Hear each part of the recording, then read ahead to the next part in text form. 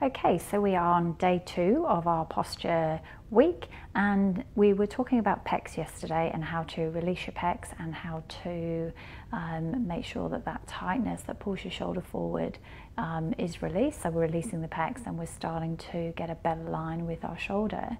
Today we're going to look at where should your shoulders be, and most people seem to be a little bit amiss as to where your shoulder position is. So shoulders come forward and the shoulder width narrows, shoulders go relaxed and where they should be, and the shoulder width is at its widest point, and then as we start to pull the shoulders back, the shoulder width narrows. Okay.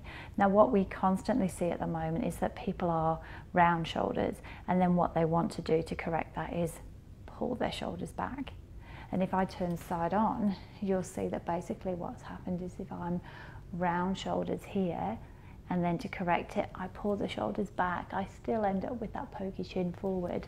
So what we're really after is, if you find that your shoulders are tight and they're curved and they're forward, like I'm exaggerating mine here, then what you want to do is relax them to their widest point.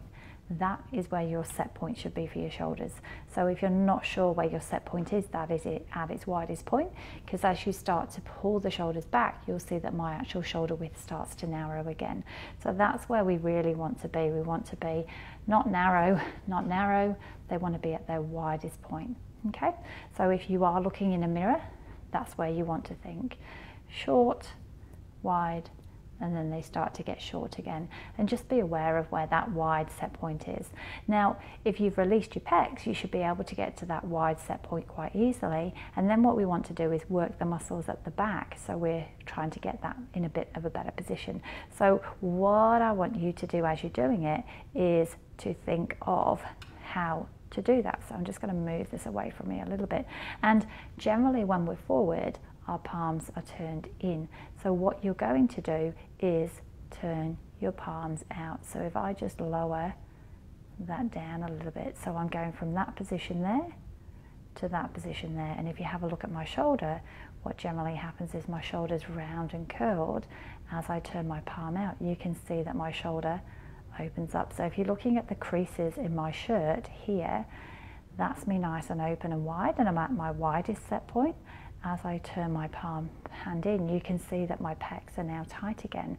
So that would be your basic exercise. It would be turn the palm out and relax, turn the palm out and relax.